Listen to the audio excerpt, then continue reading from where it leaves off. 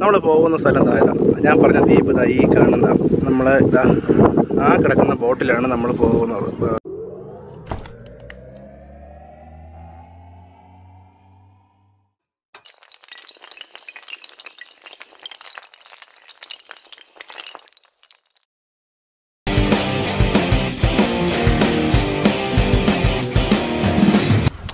Hi friends, അപ്പോൾ ഞാനിന്ന് നിൽക്കുന്നത് വക്കം പണയിക്കടവിലാണ്.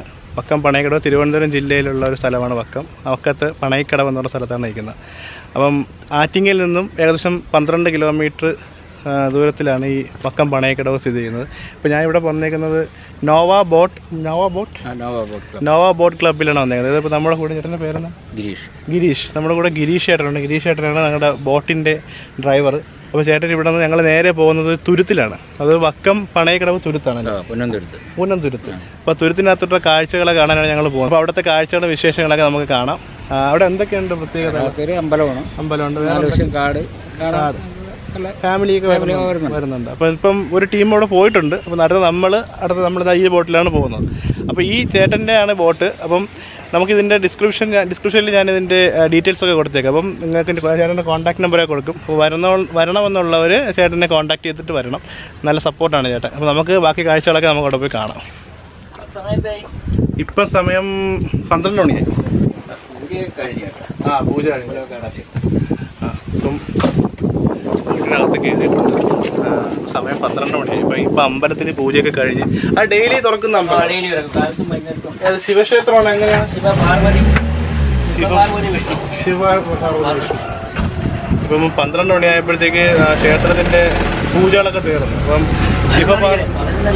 11:30 കിടക്കുന്നു. 11:30 ആകുമ്പോൾ അമ്പലം അടയ്ക്കും. അപ്പോൾ ആൾക്കാരൊക്കെ അമ്പലത്തിൽ വരാറുണ്ട്. അപ്പം ആൾക്കാരൊക്കെ അമ്പലത്തിൽ വരുന്നൊരു ക്ഷേത്രമാണ് അവിടെ. നമ്മൾ പോകുന്ന സ്ഥലം അതാണ് നമ്മുടെ തുരുത്ത്.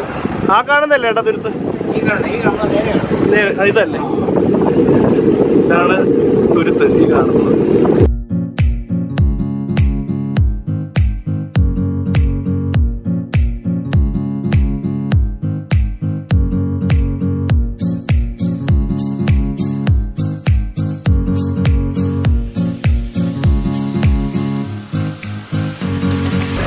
നമ്മുടെ ഈ ചേട്ടനോട് കുറച്ച് കാര്യങ്ങളൂടെ ചോദിച്ച് മനസ്സിലാക്കാം. ചേട്ടാ, എത്ര രൂപയാണ് നമുക്കിവിടെ സർവീസ് ചാർജ്? 600 രൂപയാണ് ഈ ബോട്ടിൽ യാത്ര ചെയ്യുന്നതിനുള്ള. ഇവിടെ അത് നമ്മുടെ വക്കം പണയിക്കടവ് വന്ന് ആ തുരുത്തിലേക്ക് പോകാനായിട്ട് 600 രൂപയാണ് ചാർജ് ഈടാക്കുന്നത്. ഏകദേശം 6 പേർക്ക് 7 പേരോളം ഈ ബോട്ടിൽ യാത്ര ചെയ്യാം. എത്ര സമയം ഇവിടെ കൊണ്ടാക്കി അവിടെ നിന്ന് വിളിച്ചിട്ടുണ്ട്? കൊണ്ടാക്കി അവരുടെ കാര്യങ്ങൾ കഴിഞ്ഞതിന് ശേഷം. ഇപ്പം നിങ്ങൾ ഒരു 7 പേരായിട്ടൊക്കെ വരികയാണെങ്കിൽ ചേട്ടൻ്റെ ബോട്ട് വിളിച്ചു കഴിഞ്ഞാൽ നിങ്ങൾക്ക് ഇവിടെ നിന്ന് പണയിക്കടവിൽ നിന്നും ചേട്ടൻ ബോട്ടിൽ നേരെ കൊണ്ടുപോയി തുരുത്തി കൊണ്ടുപോയി നിങ്ങൾക്ക് അവിടുത്തെ കാഴ്ചകളൊക്കെ കണ്ടതിന് ശേഷം തിരിച്ച് നിങ്ങളുടെ സമയം കഴിഞ്ഞ് എത്ര സമയം വരെ നിൽക്കണോ അങ്ങനെയൊന്നും നിങ്ങൾ അവിടുത്തെ കാഴ്ചകളൊക്കെ കണ്ട് നിങ്ങൾക്ക് എപ്പോൾ വേണമെങ്കിലും തിരിച്ചു വരുന്ന സമയത്ത് ചേട്ടൻ തിരിച്ചുകൊണ്ടാക്കും.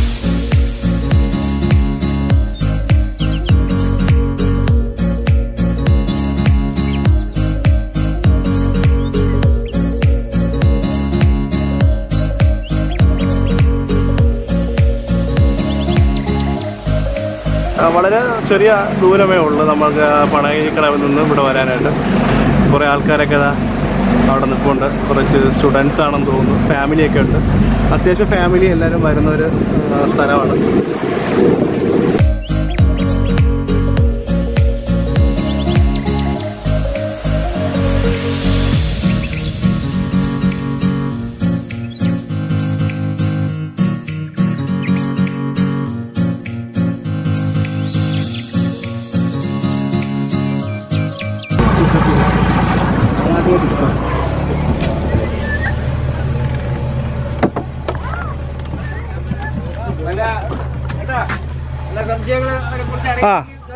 ചേട്ടൻ ഇവിടെ ഉണ്ടാവുമല്ലോ.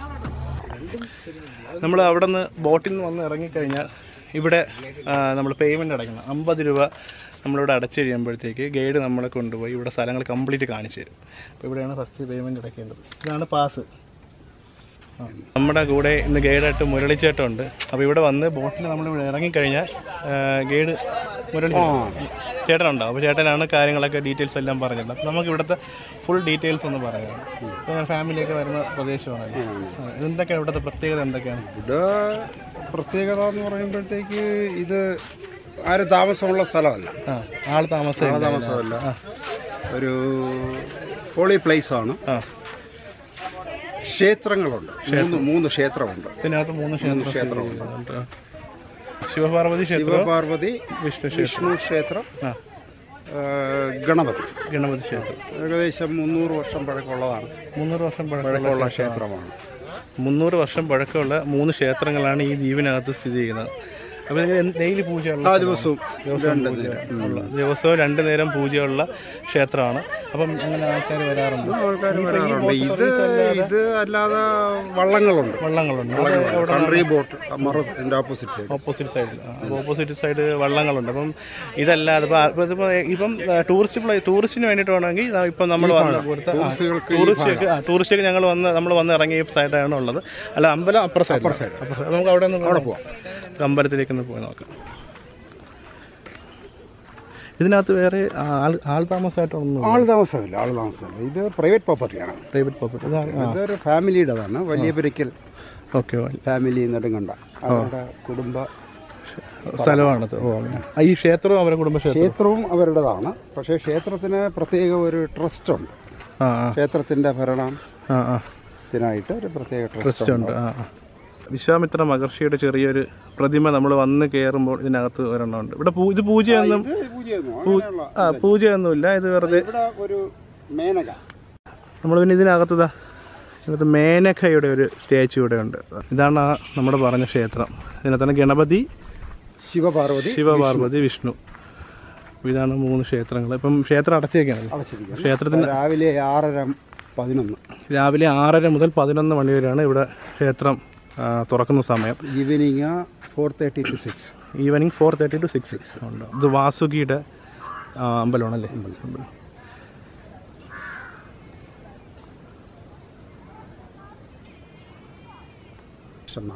അനന്തശേഷൻ ദൈവങ്ങളുടെ അമ്പലമാണ് ഈ കാണുന്നത്. ചെറിയൊരു കാടിൻ്റെ ഉള്ളിലാണിത്. ശരി അല്ലേ? ഇത് കാവല്ലേ?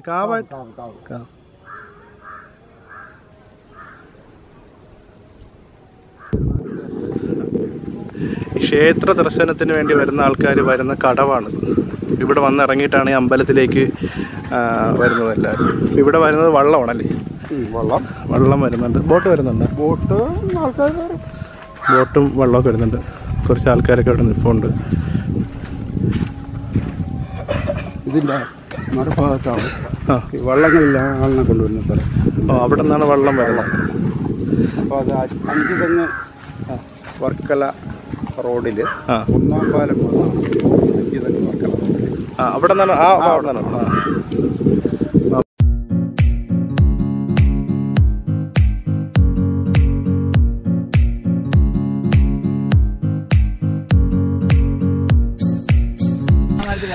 അപ്പോൾ നമ്മളെ കൂടെ നിന്ന് ട്രിവാൻഡ്രം മെഡിക്കൽ കോളേജിലെ കുറച്ച് ടീമുണ്ട്. അപ്പോൾ നമ്മുടെ കൂടെ സാറിൻ്റെ പേരെന്താണ്? ഡോക്ടർ രതീഷ്. ഇപ്പോൾ ഡോക്ടർ രതീഷ് സാർ നമ്മളെ കൂടെ ഉണ്ട്. അപ്പോൾ സാറിൻ്റെ ഇവിടെ വന്നതിന് ശേഷമുള്ള സാറിൻ്റെ ഒരു അനുഭവം എന്താണെന്നുള്ള സാറ് പറയും. എന്താണ് സാറിൻ്റെ ഫീലിംഗ് ഇവിടെ വന്നത്? ട്രിവാൻഡ്രം സിറ്റിയിൽ നിന്ന് ശരിക്കും ഒരു 1 hour കൊണ്ട് എത്തിപ്പെടാൻ പറ്റുന്ന ഒരു സ്ഥലമാണ്. പിന്നെ വളരെ ക്വയറ്റാണ്. സെറീൻ നല്ല അറ്റ്മോസ്ഫിയറാണ്. അപ്പോൾ ഒരു ചെറിയ ഔട്ടിങ് ഉണ്ട് ആഗ്രഹിക്കുന്ന ആൾക്കാർക്ക് പറ്റിയ സ്ഥലമാണ്. ഫാമിലി ആയിട്ടോ അല്ലെങ്കിൽ ഫ്രണ്ട്സിൻ്റെ ഗ്രൂപ്പായിട്ടോ വന്ന് എൻജോയ് ചെയ്യാൻ പറ്റിയൊരു ഒരു ഡേ സ്പെൻഡ് ചെയ്യാൻ പറ്റിയൊരു ലൊക്കേഷനാണ്. അപ്പം sir Trivandrum medical college Trivandrum medical കോളേജിലെ ഡോക്ടറാണ്. അപ്പോൾ താങ്ക് യു സാർ. ശരി. ശ്രദ്ധിക്കുക, പുകവലിയും മദ്യപാനവും ഇവിടെ അനുവദിക്കുന്നതല്ല. അപ്പോൾ അതങ്ങനെ പ്ലാസ്റ്റിക് ഉൽപ്പന്നങ്ങൾ നമ്മളിവിടെ മാക്സിമം നിരോധിക്കാൻ ശ്രമിക്കണം. അവർ നമ്മൾ പ്രകൃതിയെ ദ്രോഹിക്കുന്ന രീതിയിലുള്ള ഒരു കാര്യങ്ങൾ നമ്മൾ ചെയ്യരുത്. മാക്സിമം എൻജോയ് ചെയ്യാൻ പറ്റിയ സ്ഥലമാണ്. ഫാമിലിക്കൊക്കെ ഒപ്പം വന്നും ഫ്രണ്ട്സൊക്കെ ആയിട്ട്. അപ്പോൾ അത് മാക്സിമം നമ്മൾ എൻജോയ് ചെയ്യാൻ വേണ്ടി മാത്രം ഇവിടെ വരിക.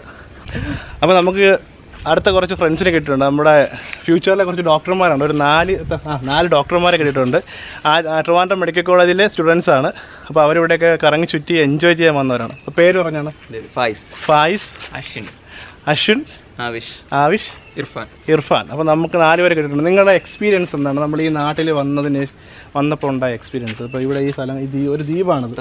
അപ്പോൾ ബോട്ടിൽ കയറി നിങ്ങളിവിടെ വന്ന് അപ്പോൾ അപ്പം നിങ്ങൾ കണ്ടുകൊണ്ടിരിക്കുന്നേ ഉള്ളൂ. അപ്പോൾ അവർ ഈ സ്ഥലങ്ങളൊക്കെ ചുറ്റി കണ്ടുകൊണ്ടിരിക്കുന്നേ ഉള്ളൂ. അപ്പോൾ ഇപ്പം നിങ്ങൾക്ക് ഉണ്ടായ എക്സ്പീരിയൻസ് ഒന്ന് പറയാമോ നമ്മുടെ അടുത്ത്? നല്ല സ്ഥലമാണ്. നമ്മൾ വന്നത് കായലിലാണ് വന്നത്, ബോട്ടിങ് കഴിഞ്ഞിട്ടാണ് വന്നത്. അപ്പോൾ കാണാനൊക്കെ നല്ല രസമായിരുന്നു ബോട്ടിലൊക്കെ. പിന്നെ ഇങ്ങോട്ട് കയറിയ മൊത്തം നല്ലൊരു കാടും അങ്ങനെ ഒരു എൻവയോൺമെന്റ്, ഒരു നാച്ചുറൽ ആയിട്ടുള്ള ഒരു ഫീലിംഗ് ഉണ്ട്. അങ്ങനെയാണ് എല്ലാവർക്കും മരത്തിലേക്ക് കയറാൻ പറ്റി. മരത്തിലേക്ക് കയറാൻ പറ്റുക. ഏറ്റവും കൂടുതൽ എൻജോയ് ചെയ്ത ആളാണ് ഈ നിൽക്കുന്ന ഡോക്ടർ ഇർഫാൻ. അപ്പം പേര് ആവശ്യം എന്താണ് പറയാനുള്ളത്? ക്യാമറയുടെ മുമ്പിൽ ക്യാമറമാനാണല്ലോ. അപ്പൊ ക്യാമറയുടെ മുന്നിൽ വരാൻ പേടിയാണ്, ആളിനെ പിന്നിലിരിക്കുന്ന ഇഷ്ടം. എന്നാലും പറയും എന്താണ്? ഒരുപാട് എല്ലാവരും നന്നായിട്ട് എൻജോയ് ചെയ്തു, ഒരുപാട് ഫോട്ടോസ് ഒക്കെ എടുക്കാൻ പറ്റി. നല്ല വ്യൂ. അപ്പൊ ഇനിയും വരും ഇവിടെ. അപ്പൊ തീർച്ചയായും അപ്പൊ എല്ലാവർക്കും നല്ല അഭിപ്രായമാണ്. അപ്പൊ നമ്മുടെ ഈ വീഡിയോ കാണുന്ന ആൾക്കാർ എന്തായാലും വരണം, അതേപോലെ പോലെ തന്നെ എൻജോയ് ചെയ്യണം. മരത്തിലൊക്കെ കയറി നിൽക്കുന്ന ഡോക്ടർമാരാണ് മാക്സിമം വന്ന് ഈ സ്ഥലങ്ങളൊക്കെ കാണുക. പൊളിയല്ലേ? ഇപ്പൊ നല്ല കിടക്കാച്ചി സ്ഥലമാണ്. ഇപ്പം ആറ്റിങ്ങൽക്കാരനെ സബ്സ്ക്രൈബ് ചെയ്യുക. സബ്സ്ക്രൈബ് ചെയ്യുമല്ലോ. മാക്സിമം ഷെയറിങ് ചെയ്യണം. ഓക്കെ. അത്യാവശ്യം കുട്ടിയൊക്കെ കളിക്കാൻ പറ്റിയ ചെറിയ ചെറിയ പാർക്കൊക്കെ ഉണ്ട് ഇതിനകത്ത്. അപ്പം ഫാമിലിക്കൊക്കെ പറ്റിയ ഒരു സ്ഥലമാണ്. അപ്പം മാക്സിമം എല്ലാവരും വരിക. നിങ്ങൾക്കിവിടെ വരാൻ പറ്റുകയാണെങ്കിൽ എന്തായാലും വരണം, വന്ന് കാണേണ്ടതാണ് നമ്മുടെ നാട്ടിലെ ഈ കാഴ്ചകളൊക്കെ. മൊത്തവും കായലാൽ ചുറ്റപ്പെട്ട് കിടക്കുന്ന ഒരു ചെറിയ ദ്വീപാണ്. അപ്പം നമ്മൾ തുരുത്തുനിന്ന് തിരിക്കുകയാണ്. അപ്പം ഇവിടുത്തെ കാഴ്ചകളും വിശേഷങ്ങളൊക്കെ ഇതൊക്കെയാണ്. ഇവിടുത്തെ കാഴ്ചകൾ നല്ല അടിപൊളി കാഴ്ചകളാണ്. ഒരു ചെറിയൊരു പ്രൈവറ്റ് തുരുത്താണ്, ദ്വീപാണ്. അപ്പം ഇവിടെ ബോട്ടിൽ ആൾക്കാരൊക്കെ വന്നിട്ടുണ്ട്. അപ്പോൾ 2 ബോട്ടിൽ കൂടെ ഉണ്ട്. ഇപ്പം ഇത് വേറൊരു സർവീസാണ്. അപ്പോൾ ഇവിടെ തൊട്ടടുത്ത് തന്നെ നമ്മൾ അപ്പുറത്തു നിന്നാണ് വന്നത്. കാണുന്ന വൃക്ഷങ്ങൾ നിൽക്കുന്ന ആ ഭാഗത്തു നിന്നാണ് നമ്മൾ ഇവിടെ വന്നത്. ഇത് വേറെ ടീമുള്ള മറ്റേ മെഡിക്കൽ കോളേജിലെ കുറച്ച് സ്റ്റുഡൻസും ടീച്ചേഴ്സൊക്കെ വന്ന ബോട്ടാണ്. മറ്റേത് നമ്മൾ വന്ന ബോട്ട്.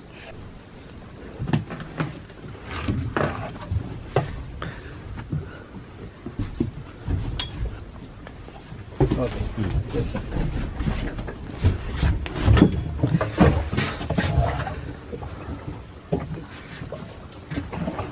ഇപ്പം നമ്മൾ ദ്വീപിനോട് വിട പറയുകയാണ്. ചേട്ടാ കാണാം, ഇനി കാണാം.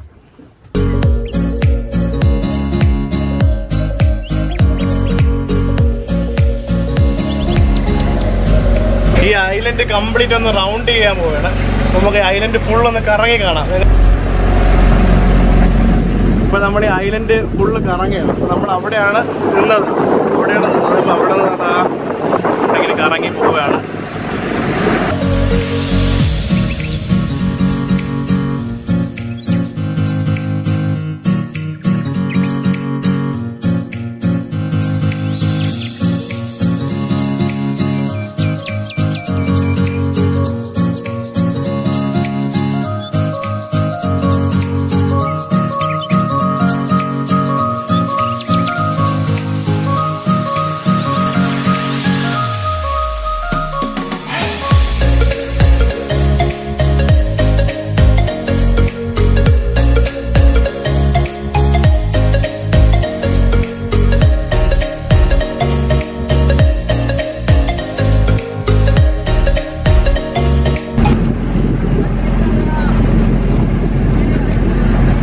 ആറ്റിങ്ങക്കാരാണ്.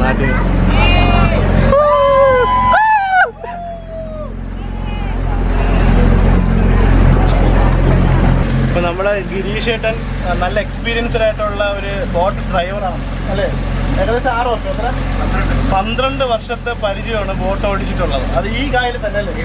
ഈ കായലിൽ 12 വർഷമായിട്ട് ബോട്ട് ഓടിച്ച് പരിചയമുള്ള ഒരു എക്സ്പീരിയൻസ് ആയിട്ടുള്ള ഡ്രൈവറാണ് ഗിരീഷ് ഏട്ടൻ.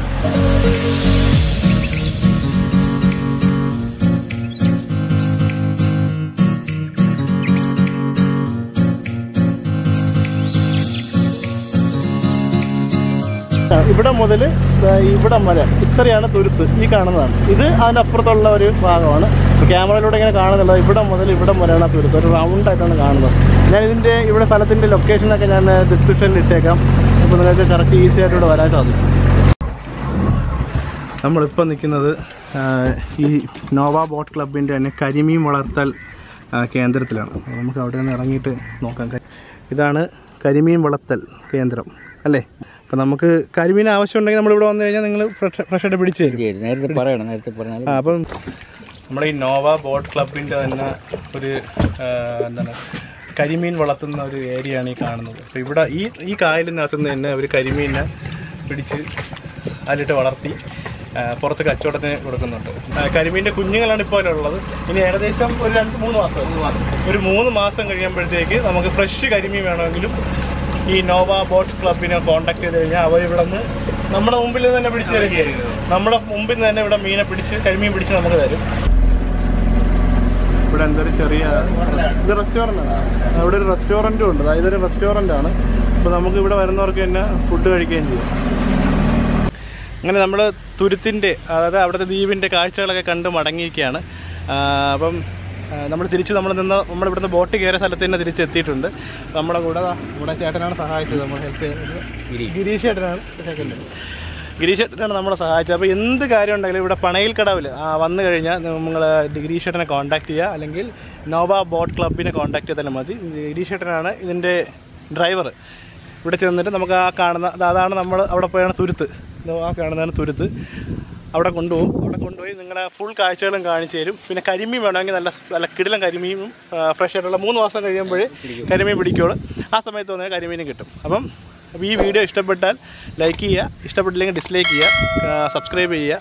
പിന്നെ ബെല്ലൈക്കനോട് കൊത്തി കഴിഞ്ഞാൽ ഞാനിടുന്ന വീഡിയോ നിങ്ങൾക്ക് അടുത്ത നോട്ടിഫിക്കേഷൻ ലഭിക്കും. അപ്പം നമുക്ക് അടുത്ത വീഡിയോ ആയിട്ട് നമുക്ക് അടുത്ത സ്ഥലത്ത് കാണാം. ബൈ.